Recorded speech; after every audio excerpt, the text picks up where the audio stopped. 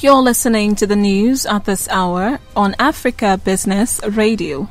The federal government has earmarked 4.8 billion naira for the National Intelligence Agency to monitor WhatsApp, an encrypted messaging application, and Thuraya, a satellite telephone.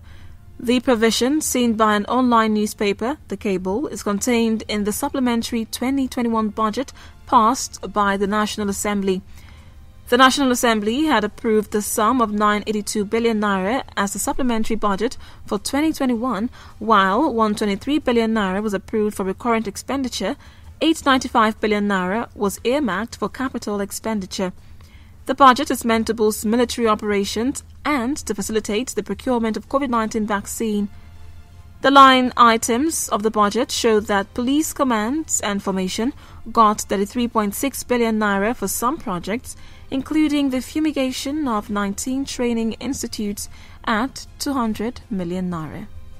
And that was the news at this time on Africa Business Radio. You can continue to listen live online at www.africabusinessradio.com or via our mobile app. I am Rachel Chijindu. Thank you for listening.